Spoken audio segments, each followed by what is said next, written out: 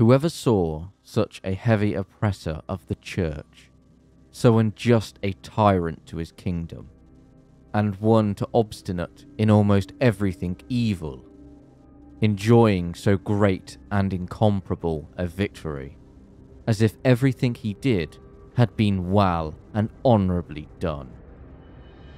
With the death of King Henry II of England, John is only one sibling's death away from inheriting the whole of the Angevin Empire.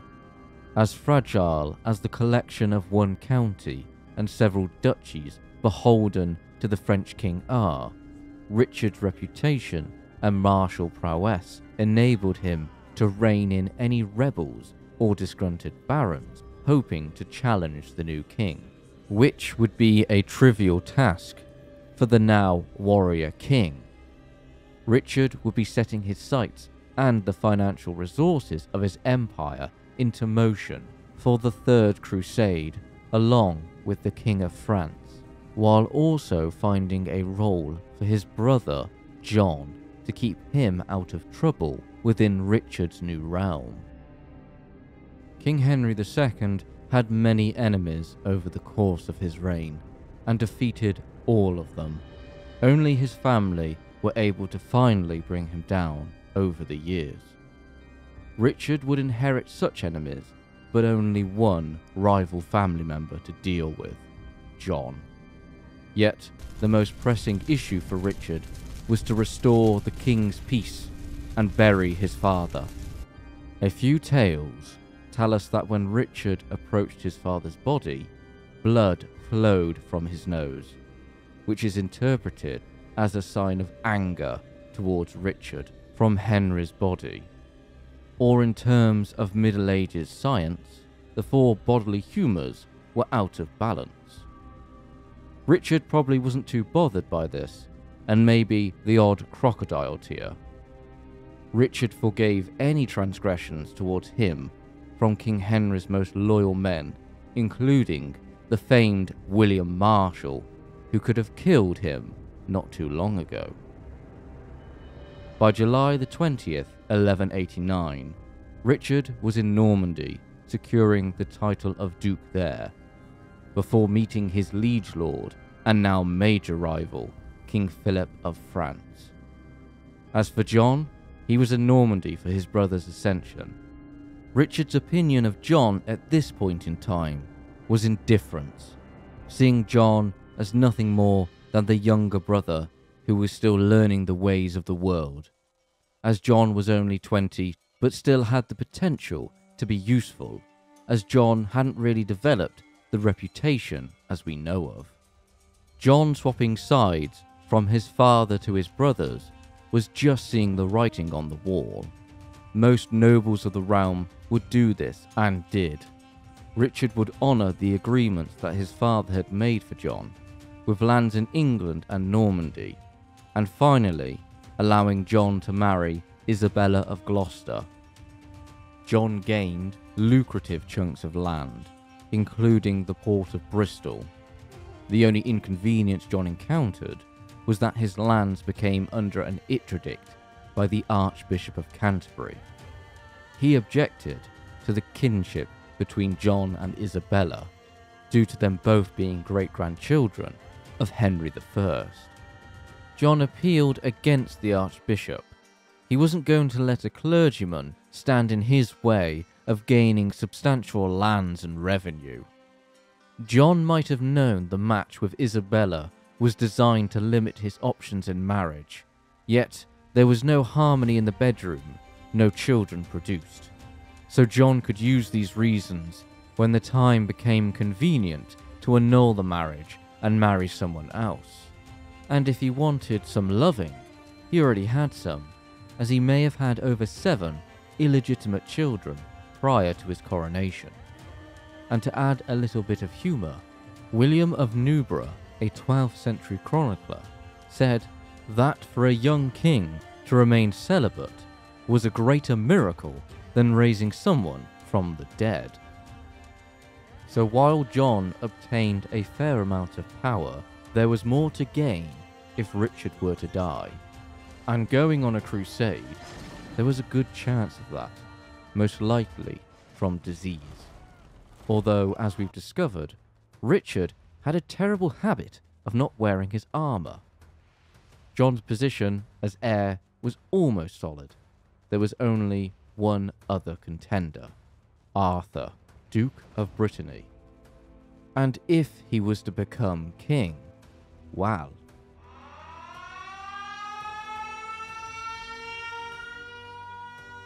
However, the boy was only 2 years old by 1189, and as we've mentioned, childhood mortality in the Middle Ages was high. So until Arthur became older, he wasn't considered a threat by John. Richard's main concern now was being crowned King of England and raising funds for the crusade. Richard and John set sail for England, with Richard arriving in Portsmouth and John landing at Dover. Their mother, Eleanor of Aquitaine, had been released from her house arrest and greeted Richard on his arrival.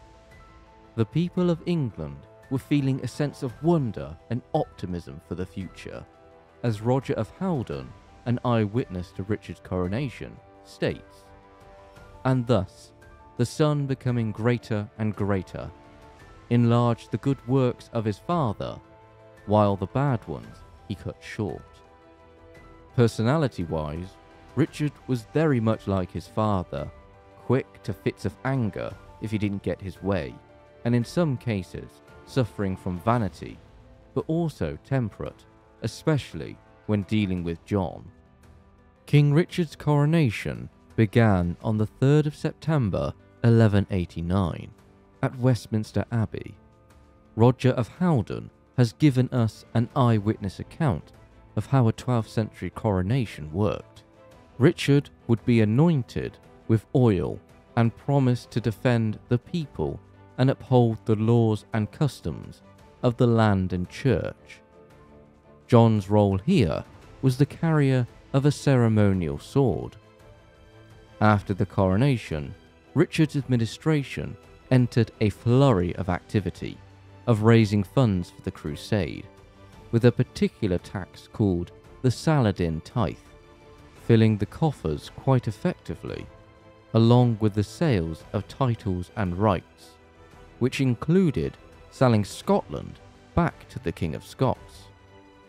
Another aspect Richard had to fix in place was the power of his government, as his kingdom would be without its king for a number of years, and Richard needed to delegate power appropriately. One figure Richard could always trust was his mother, Eleanor. As for John, he was assisting his brother on orders to quell and make peace with the Welsh princes. John besieged Carmarthen Castle in order to bring some Welsh princes to the negotiation table. Relations between the brothers by the end of 1189 seemed at least somewhat cordial. Richard granted more lands to John, including one of the finest lordships of England, that of Wallingford. Before leaving England for Normandy, Richard left 2 men in charge of England, William de Mandeville, the Earl of Essex, and Hugh, Bishop of Durham. Yet the Earl of Essex died not long after his appointment, and was replaced by Richard's clerk, now declared Chancellor, William Longchamp. Longchamp's conduct in his time in office was one of a tyrant, arguing with his peers and imprisoning others. Longchamp would make enemies quickly, including John. By February 1190, John was in Normandy, answering a summons from Richard. John was joined by his half-brother, Geoffrey. Richard had heard the news of his top men in government arguing and grappling for power. Richard's mind was set on removing Hugh, the Bishop of Durham, from his shared position of power with Longchamp, and making John and Geoffrey swear on a Bible not to enter England for at least 3 years. Again, John hadn't done anything yet to earn this sudden distrust from his brother. Some sources blame Longchamp, others are undecided. John agreed to this demand. He wasn't in any position to refuse his brother, the king. But their mother, with a sense of reason, lessened the restriction of the oath, and John was allowed to enter England at the behest of Longchamp. The political situation in England was still tense and delicate, but to Richard's mind, he was satisfied and sidestepped the issues in favour of the crusade. And by the summer of 1190, Richard was on his way along with the French king. Although the two would travel separately and meet in various locations across Europe. While Richard was travelling, we don't have much information on what John was up to until November of 1190, when news reached John that Richard had declared Arthur his heir. Richard had done this in order to secure alliances within regions of his French territories. In the time that Richard had left for the crusade, Longchamp wasted no time in securing his position in England, trying to secure alliances and building his power base by fortifying castles he controlled, including the Tower of London. Longchamp still possessed the confidence of the king, and was seeking to protect himself further by supporting Richard's choice of heir.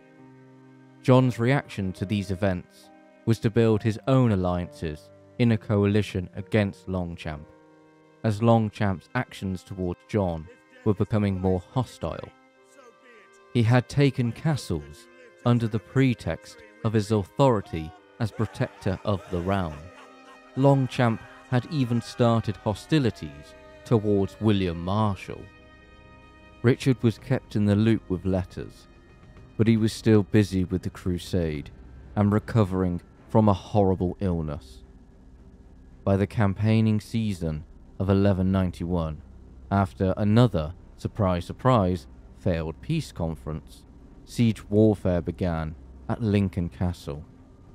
The castle was under the control of one of John's allies, and Longchamp was abusing his power by trying to obtain the castle under weak reasons. Longchamp had overestimated his military might, while John was building his forces around England. Longchamp, realizing that John might attack his forces while they were entrenched, retreated. By now, Richard was well aware of the troubles in England and sent Walter of Coutances to resolve the issues in Richard's government.